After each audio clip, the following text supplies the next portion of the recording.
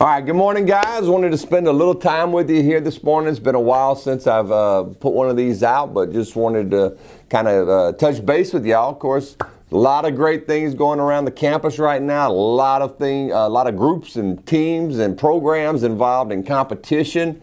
UIL one-act play, getting ready to compete at the area competition. They won the district, advanced in the bi-district. Now they're at area. If they advance Thursday night, which we are hoping that they do, they go to regionals, and the next step after regionals is state. So excited for that. A lot of our UIL academic teams have advanced to regionals, and individuals have advanced to regionals. The UIL speech and debate, they're competing at regionals here in a few weeks with a chance again to go to state there. So a lot of competition there. Of course, athletics, track, boys and girls getting ready for the District 22 6A meet here in the next week or so.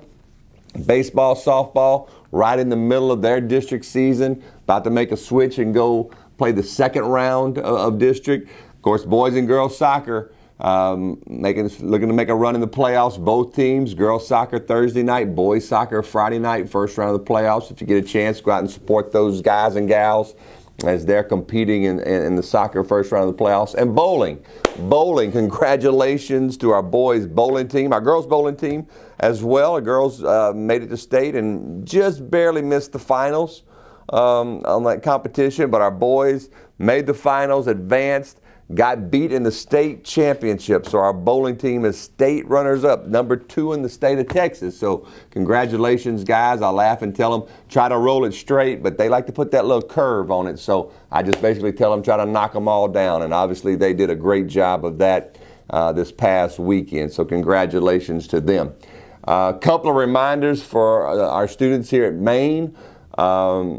English 2 stars coming up. You're 2 weeks away. In fact, I think English 1 retesters, you're 2 weeks away from the day. English 2 students as well as English 2 retesters, you guys are 2 weeks from Thursday. So your teachers are preparing you. I know they've got a plan together. They're working on you. Please take this seriously. Remember, the English 1, English 2 tests, both required for graduation. So I know that your teachers have prepared you throughout the year for that test, but man, this last 2 weeks is cram time. We're going to get you with a drop dead review where we just drop everything and we just review to make sure that you are ready for that exam that's coming up very, very soon. Let me hit 2 quick housekeeping things just to kind of remind you of some things. IDs. Guys, we've got to have those IDs out and visible, just because some things have were last month, and we dealt with those as far as safety issues, safety concerns, made a big push for IDs. You guys jumped right on board, knew the need was there, and I appreciate that so much. But just because we've kind of moved away, we don't need to slack on our concern as far as making sure that you're a student here and wearing those IDs. So please make sure that you have those IDs out and visible each and every day. The second thing is, school starts at 7:15. Turn to your neighbor and say, school starts at 7:15. That's right, 7:15, not 7:20, not 7:22. So if you pull up in the parking lot at 7:15, you're late. If you pull up in the parking lot at 7:10, you're probably going to be late to class. Make sure that you're getting here on time. With the freshman campus opening, traffic is not bad. If you if you get here at 7:10, you'll be able to, or 7:05, you'll be able to drive straight to the parking lot, park, and get to class on time. Traffic is not an issue for being late. You know, some of you, of course, are being dropped off by your parents. Let's make sure that we're getting up, getting situated, getting out of the house in time to be on time for first period.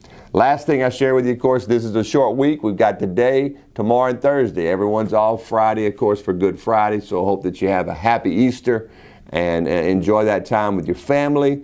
Don't steal the little candy eggs from your little brothers and sisters and cousins. That's for them. You've already experienced that. But enjoy your Easter weekend and with your family. And, of course, we're back at it Monday morning. We are basically 2 weeks away from the end of the 5th, 6-week grading period, guys. So make sure that you're getting in during Mega Lunch, getting that extra help you need, getting that tutoring, taking care of those zeros, whatever the case may be. You're less than 2 weeks away from the end of that grading period. So make sure that you take care of that prior to the end of the 5th, 6 weeks. We'll talk again soon. Go Horns.